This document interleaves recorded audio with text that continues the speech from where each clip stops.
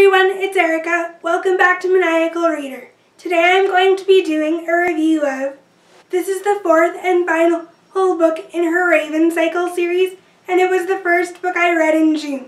Now, if you haven't really read this book, I suggest you not watch this review, since it's definitely going to be full of spoilers, obviously, since this is the last book in the series.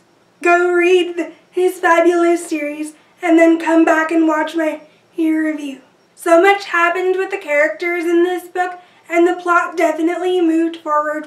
At some point during this book, we learned that the creature that Piper was talking to at the end of the previous book was actually a demon.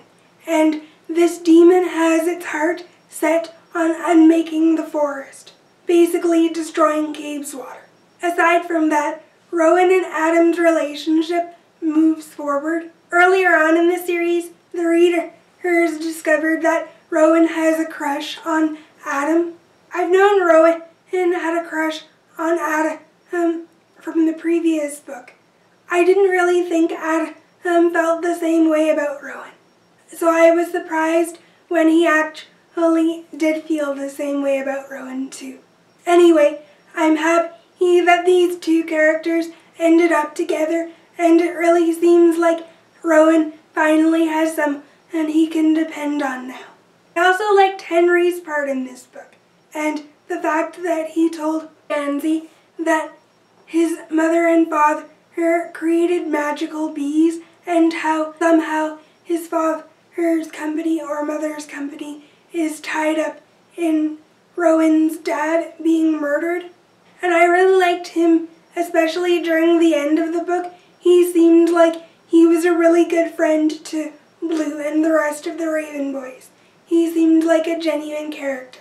There were also so many emotional ups and downs for me, especially near the end, where Rowan's mom died. Earlier on in the series, the readers learned that Rowan's mom is actually a dream figure that was dreamed up by Rowan's father years ago, and she ends up dying because of the demon in this book. So it was hard for me to see Rowan sad and heartbroken after what happened. The final twist near the end of the book with Gansey dying just had me on the edge of my seat and white-knuckled throughout the whole ending, basically. I also liked the twist with Noah in this book. In the chapter when it says Noah drifted easily from time, in that part, I knew that Noah was going away. I hear that's a confusing point in the book, especially for some readers. To me, it seems like Noah did sacrifice himself so that Gansey can live. Cabeswater ended up remaking a human so that he ended up living. I thought that was an interesting twist, and it was something I wasn't expecting. Before Gansey was remade into a human thanks to Cabeswater, I was on the edge of my seat or feeling so sad when Gansey was dead and his friends in Blue didn't know what to do. They thought it was over and Gansey somehow couldn't be saved. In the back of my mind, I probably knew that he wouldn't be dead for long, because who kills off a main character at the end of the series?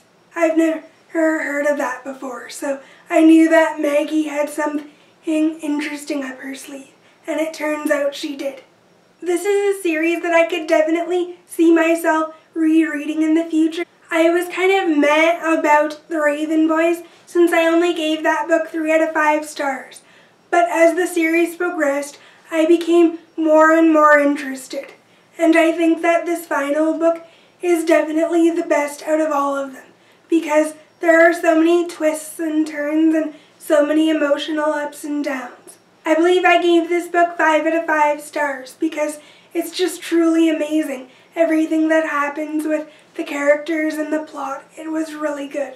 There was some confusing points with Noah and Gansey and the demon. I feel that this was a great finale. And Maggie definitely knows what she's doing in order to keep her readers interested.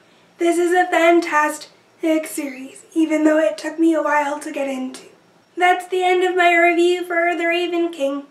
Comment down below and tell me what you thought of The Raven King if you've read it. Did you think it was a good finale? Did you like how everything was resolved? Were there any confusing points for you or parts that you didn't like of the book? Let me know down below. That's all for this video today. I'll see you guys in my next one. Bye!